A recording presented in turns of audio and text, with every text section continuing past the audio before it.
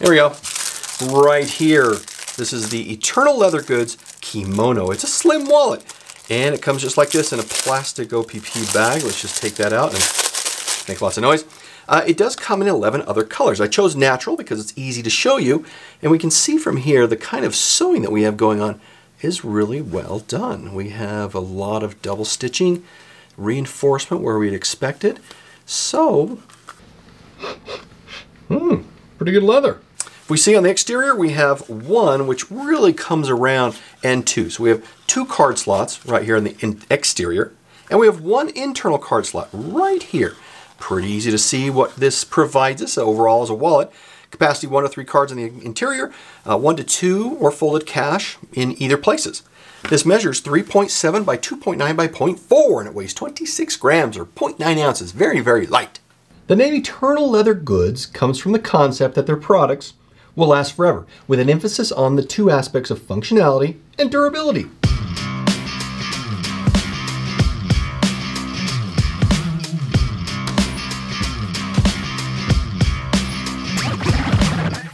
So with 5 cards and 2 slips of cash in here, it does get to about ½ an inch right here. But again, this will mold to your body over time. The company makes no recommendations on cards or cash, but due to the quality of the leather, this will stretch to accommodate.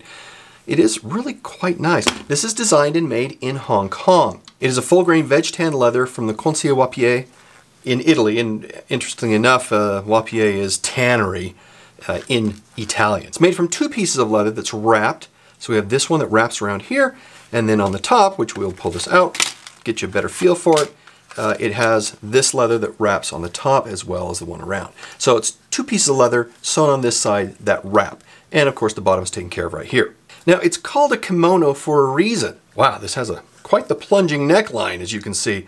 The collar at the top acts as card holders, and the waistband, or the obi in Japanese, is the exterior pockets that wrap around the whole wallet for folded notes or extra cards. Sewing is done very well, which we talked about. We do have it coming over the top for security there, so this doesn't blow out, as well as security of double sewing all in the areas that would receive a lot of pull pressure here that could tear the leather. What I really was impressed with is the symmetry of the holes. The way that it was punched down all the way and the sewing that was done. The precision is very, very well done. And the burnishing, it does have quite a sheen to it. I do like a higher gloss personally. I think it looks good, and I like how this was finished up. Another thing to look at is how even the edges are, okay? The edges are very even on this. You can get a look all the way down. There's no variation in the height, and that's not something you can say about all leather wallets. So this was done incredibly well and very precise. The wallet is priced for $45. Now, while applying the kimono design elements, you end up with a very functional wallet with the thumb and finger access right up here. Get cards out. For the interior cards or cash, the exterior, of course, they ride a little bit low, so cards placed here would be exposed to greater wear and tear. Make sure that you have your chip on the interior, but notice that this will get some wear and tear from the pocket or whatever. It's just going to be exposed. And one more thing I wanted to point out is this crease design. Crease designs take time. They're not free.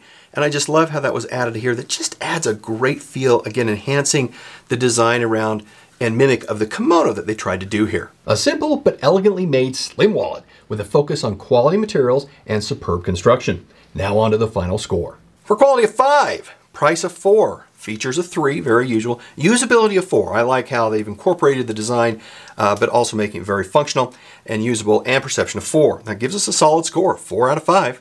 If this review was interesting to you, then look at this video next, and we will see you in the next review. Goodbye.